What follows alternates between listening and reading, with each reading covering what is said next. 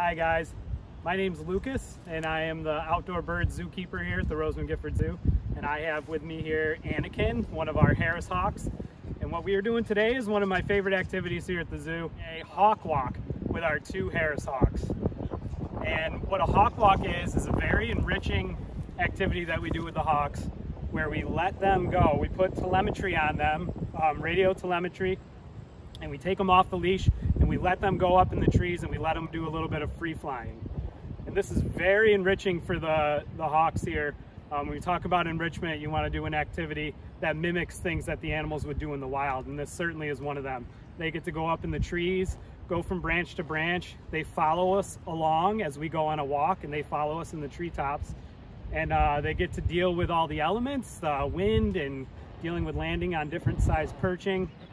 And they get to fly together in a cast, because this species of hawks actually does fly together out in the wild, which is kind of rare in the raptor world. These guys will hunt cooperatively in the wild. And so what we do out here is we go for the walk, we let them up in the trees, and then we offer them their diet, which is cut up bits of their food for the day.